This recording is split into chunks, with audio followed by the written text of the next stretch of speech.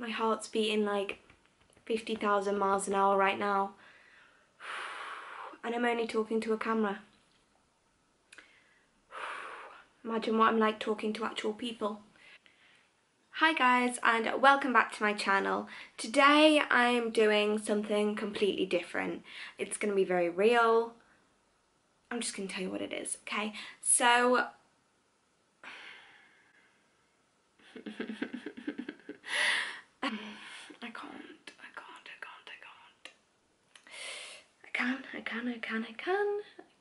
I can.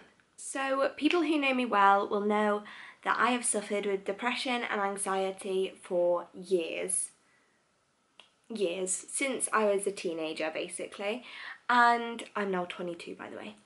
And I have been thinking recently about how mental health and mental illness needs to be a more open discussion in order to get rid of the taboo surrounding depression, anxiety, bipolar, BPD. Like, there's so many out there, so many mental illnesses and mental health struggles that people are going through, and I just think that the more people talk about it, the more the stigma surrounding mental illness will go away. But yeah, I just feel like there needs to be a more open discussion about mental health. So as part of that, I have decided that I am going to start this series of videos on my channel, and they're going to be called the Depression Diaries, and I'm just going to talk about my mental health, how I cope with it, certain things, you know. It's going to be quite personal, but also I think that's what we need in order to break the ice a bit around mental health. So if you don't want to watch it, then just don't watch it, and if you do, then go ahead. It's not going to be triggering or anything like that. I'm going to keep it PG. But yeah, so this is Depression Diary number 1. Grab yourself a cuppa. I've got my coffee, and we'll dive on in.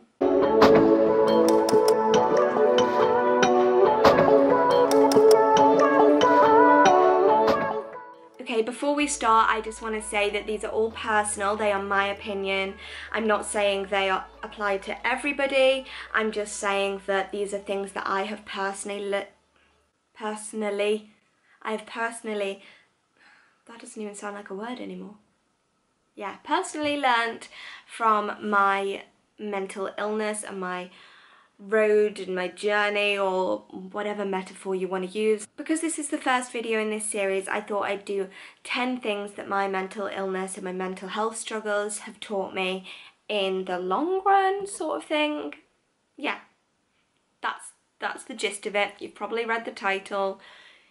Yeah, I'm just gonna get into it. I've written some things down, by the way, because I'm really nervous. So if I look down, it's at this. So the first thing that I've learned through my mental health struggles, and I think it's such an important message because I see so many people out there not doing this, it is that your happiness and your recovery is down to you. You can't put your happiness onto somebody else. Your happiness is not somebody else's responsibility. It is your responsibility. I see so many people putting up posts like, my boyfriend cured me, my girlfriend is the reason I'm happy, this person is the reason I'm still alive, yada yada yada.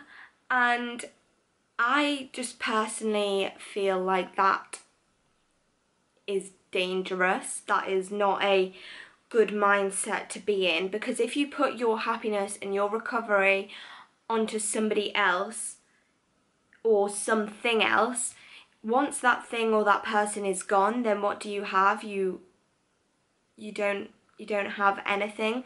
So then your mental health will go right back to where it was before. Do you know what I mean? I have fallen into this trap many a time.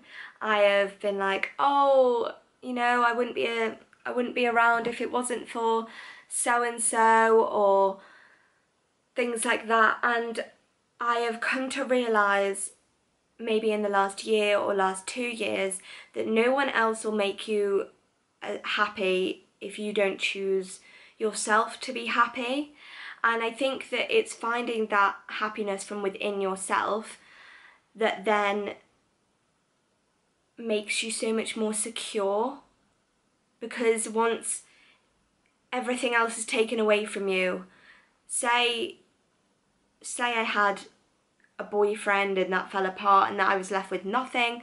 If I have had happiness from myself and I was secure from myself and my recovery was me, then I would still be able to go through with that recovery and that happiness, and that would still be there. Yeah, it would suck, the situation you were in would suck, but at the end of the day, you have you. And also I feel like it's very dangerous for a relationship or a friendship if you put your happiness onto someone else, because then they feel responsible for that, and every time they slip up they're going to be like, oh no, this is going to affect their recovery, and that shouldn't be how it is.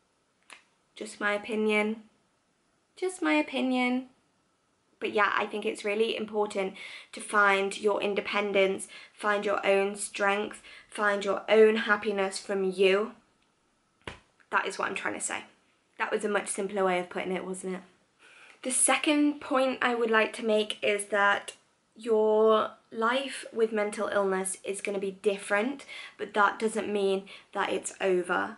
So I see so many people think their life is over because of their mental illness getting in the way of what they originally wanted, and I just think that your mental illness is there, you can't ignore it and go on to do what you had originally planned, but you can deal with your mental illness and find another way round. There is always a plan B, and sometimes you have to look at your life and think, right, this is important to me, this is important to me, that is not important to me, and that needs to go, because you need to prioritise things when you have mental illness. And if something is causing you more stress or is causing you anxiety, if that's the case, you need to get rid of it, get it out of your life, take a break from it. It doesn't mean you can't go back to it in the future, it just means you need a break from it. So say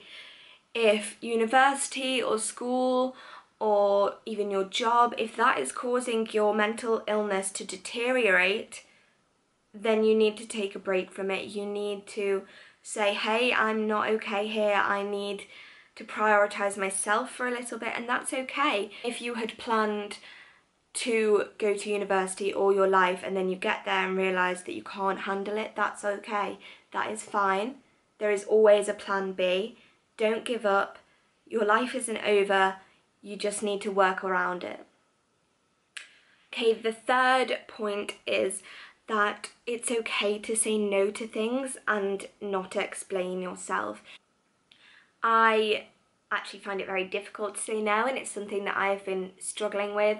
I usually have about 70 things going on at once because I don't know how to say no. But I am slowly learning that it's okay to say no, and it's okay. People aren't going to be like, oh, Elle didn't want to come to Taco Bell today because she's a snake. No, they're going to be like, oh, that's fine. You have some you time. If you need to stay in that day, that's okay. Stay in. If you need to prioritise other things, then that is okay. It is okay to say no. And that leads me on to my next point, that recovery is a long process. It is long and it is bumpy and it is difficult, and I'm not there. I'm not recovered. I don't know if people fully ever do recover, and there's some, because I just feel like there's going to be always something in the back of your mind. But recovery is a long process. Don't rush yourself. Don't push yourself too hard, because the more you push yourself too hard, the worse you're going to get. You're going to go one step forward and 25 steps back. If you are impatient with yourself, then that's where things will start to go wrong. You need to learn to be patient with yourself and with your own recovery. That also leads on to my next point, that you should never compare your own struggles and your own journey to other people's. I have found it applies for me when I have compared my own struggles to people with what I would call situational depression. So if someone has gone through a really hard time and has had depression because of their situation, that is different to having chronic depression and lifelong depression. And when you see other people almost come out of their depression because they've come out of the situation that was making them depressed, then sometimes I have been like, well, why aren't I snapping out of it? They managed to do it, why can't I do it? And you're putting yourself down because you're comparing your journey to other people's journeys. And everyone goes through things differently, everyone grieves differently, everyone is happy differently, everyone goes through everything differently. So you cannot compare your own struggles and your own journey to that of others. You can let them inspire you, and you can look at it and say, hey, there is a way out of this, there's going to be a positive ending, but you can't let it rush you. You can't let it hinder your own journey. Number 6 is that it's okay to be sad. If you know me, you'll know I'm not a... Feels weird saying I'm not a sad person, but I have depression. That seems like a big oxymoron. Oxymoron is... Alexa, what does oxymoron mean? Oxymoron is usually defined as conjoining contradictory terms, as in deafening silence. I'm such a happy person on the outside to other people, and I try and be as positive as I can, and really I definitely suppress my own feelings, my own thoughts, and that's not healthy. Let me just tell you that. I'm working on it. It's a long road. But it's okay to be sad, and that's something I am learning, that it is okay to feel things. It's okay not to be okay, as cringy as that is. It's so true, and it's okay to ask for help. It's okay to say, look, I'm not coping very well right now. Can you help me? I could do with a positive influence in my life right now. It's okay. It's okay. Just own you and own what you are going through. Number 7 is not everyone will understand what you're going through, and that is okay. Not everyone struggles with mental illness. A lot of people do. You're definitely not alone, but not everyone is going to understand, and there will be people that will say, oh, just smile a bit more, oh, or just be happy, and they don't understand how mental illness works. And I think the most important thing in that situation is to be patient with them and maybe explain to them that it is an illness, it is a brain, it's a neurological illness, and people won't understand that, and you will have to be patient. And don't let it affect your recovery when people do say things like that, because at the end of the day, there are ignorant people, and we are learning more and more and more about mental illnesses and psychology and things. And I think we know a lot more now than we did 10, 20 years ago. And I'm hoping that in 10 or 20 years, people will be more understanding of mental health issues. Number 8 is similar to number 7, and that is that everybody will have an opinion, but you are the only one who knows what is best for you. There will be people who say, oh, you shouldn't have medication for depression because, you know, it's not a proper illness, or you should have medication because nothing else is working. And at the end of the day, you are the only person who knows what is best for you, and you shouldn't let other people's opinions influence your recovery. You shouldn't let anyone else's opinions influence your decisions. So medication for mental illnesses is still quite taboo. I have had many an argument with people about whether you should have medication or not. I have had medication for depression. I am on it and off it and on it and off it. We've got a love-hate relationship, me and sertraline. And I just think if you know what's best for you, you go with it, and you have to learn to ignore the other opinions. You can respect the opinions, but you can also ignore them. Number 9 is that you can take pride in the smallest of achievements. I have had many big achievements in my life. That sounds boastful. I didn't mean that to sound boastful. I've climbed Kilimanjaro. I just got a 2-1 in my degree. I've bungee jumped off the highest bungee bridge. Is that a thing? I've skydived. I've had many achievements, but I still consider getting out of bed in the morning as an achievement. I consider opening my curtains as an achievement, because sometimes it is those little things that take so much more effort than those big things. I have to push myself every single day to do what I do, and to me that is the biggest achievement I have ever accomplished. But it is okay to take pride in little things. If you just got out of bed today and that is all you've done, or even if you haven't got out of bed but you have texted someone to say, hey, I'm not okay, whatever you have done today, take pride in it, because you're still here and you've survived another day, and you can keep going, keep doing what you need to do in order to survive. And my final point is that your mental illness does not define you.